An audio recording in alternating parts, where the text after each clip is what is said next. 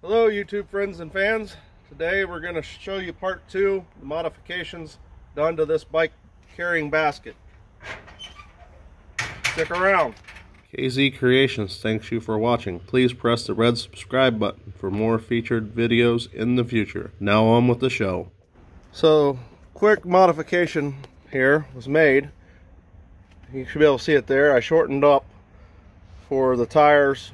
If you haven't seen part 1 of this video, basically took bag chair poles and cut them to length and welded the rods on. This is what I cut off.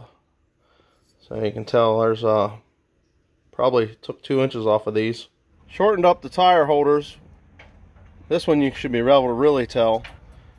So this plate here in the front I added because the width of the rear tire on these electric bikes are that much bigger, and I didn't want them rubbing together as much as they could. The bikes have a fender on them, so we'll put one on here so you can see why we had to make this modification. Grab your bike.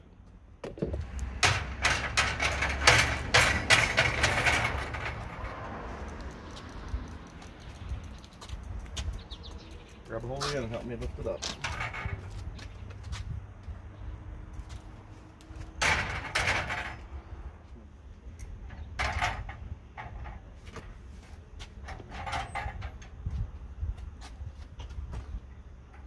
See how it wants to ride right over that fender? That's no good. And it's a hassle to get up and down.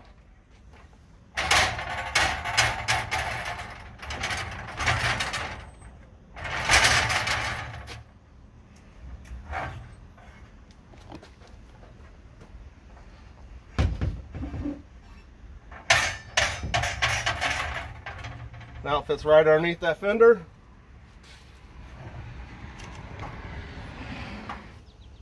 Got our fancy straps that are spring loaded. Just pull from quick tension. Done this many times now. No issues with falling off or anything of that such.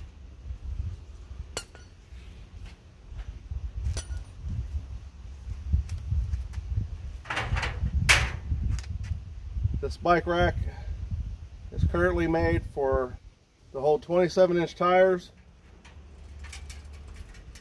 Each unit measures 23 inches to the top, but these were made out of 48-inch rod. I don't know if they get much bigger than that, but that's a pretty good sized tire on a bicycle.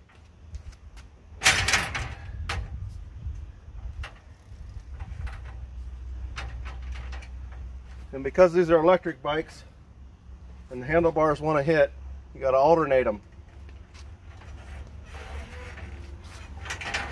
See how nice that fits under there?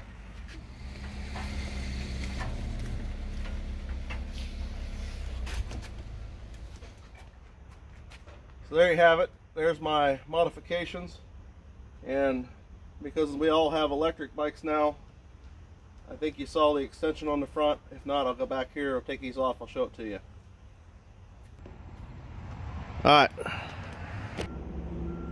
Alrighty friends, stick around. I'll show you a couple updates I've done on the inside, show you a project I'm currently working on. Hopefully it ain't gonna be too much. So I have to repair the ladder, and currently have top screws out here, but not the last third section. So I'm waiting on parts for that, because didn't know what I needed until I took it apart. So stick around for that story. Alright, let's go inside.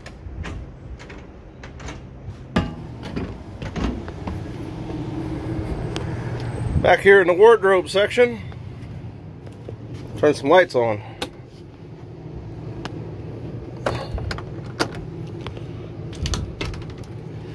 We added a nice little shelf in here. Kind of split the difference. We're going to put towels and blankets in there so they stack a little better. And then this little fancy creation. The back of the mirror frame, which is just a thin piece of wood and come off. So we glued her back on. Should be good to undo today.